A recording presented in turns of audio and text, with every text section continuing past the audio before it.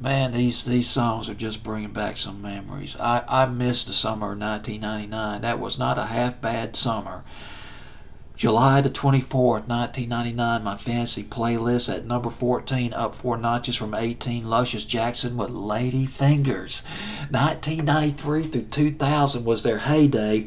One of my favorite songs by Luscious Jackson was Here, a fantastic disco retro record back in the summer of 1995, but they're best known for a song that came out a couple of years after that. It was called Naked Eye. That was a real big MTV hit for them. Lady Fingers came out in 1999. Heavy rotation on VH1, and Hitline also played it as well. I think they had it on heavy rotation on Hitline as well. Now, by the time they came out with Lady Fingers, it was off the album called Electric Honey, and Vivian Trimble, the keyboard player, she had already left the band. It was reduced to 3 band members, a trio, Luscious Jackson. It was Kate Schellenbach, might have mispronounced her last name, Jill Conniff, and Gabby Glazer. After they did this album, they promoted it by opening for Smash Mouth, and then they broke up. That's it. They broke up in 2000.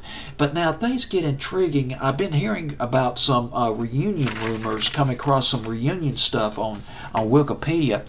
They got together to make a children's album in 2006. They cut 11 tracks for this children's album. It was untitled, and they were shopping around for a record label. I don't know how that turned out. And somewhere else I read that they reunited in 2011, and then somewhere else I read they made a children's album. They came out with a children's album in 2013, and they made another regular album. I forgot the name of it. I did Magic House, I believe, or Magic Hour, I believe was the name of the album in 2013. But don't hold me to this because I don't know how any of this did for them. But bottom line is their heyday was in the 90s. Right up to 1999, 2000, Lady Fingers was their last big one.